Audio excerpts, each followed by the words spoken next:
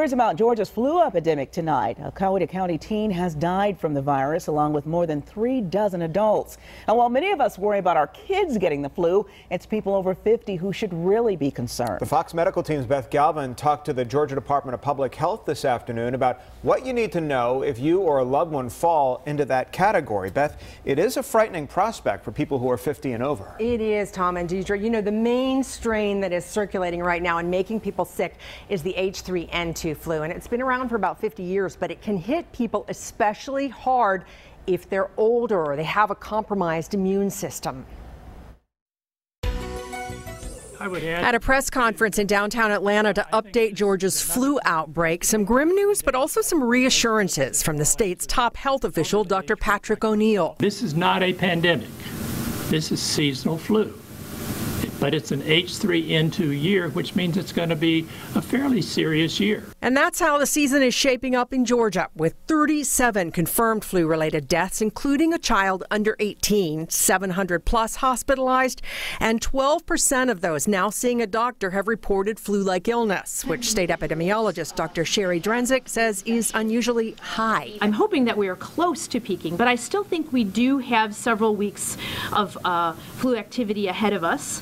And even if we've peaked and it starts and the activity levels start to diminish or go down a bit, it doesn't mean we're not still at risk. And for that reason, the State Department of Public Health is urging people to get a flu shot. And if you're sick, they say ask your doctor about the antiviral medication Tamiflu.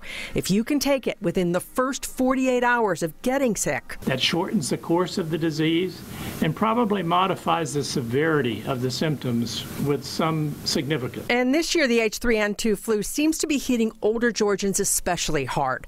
25 of 37 Georgia flu deaths were in people 65 or older, and 84% were 50 or over. But Dr. O'Neill says so far this year, the strain doesn't seem to be hitting young children unusually hard. I know a lot of parents have been almost to the point of panic for fear that one of their kids or some of their kids were going to come down with flu. And we certainly want those children to be taken in, evaluated, and treated if they need to be.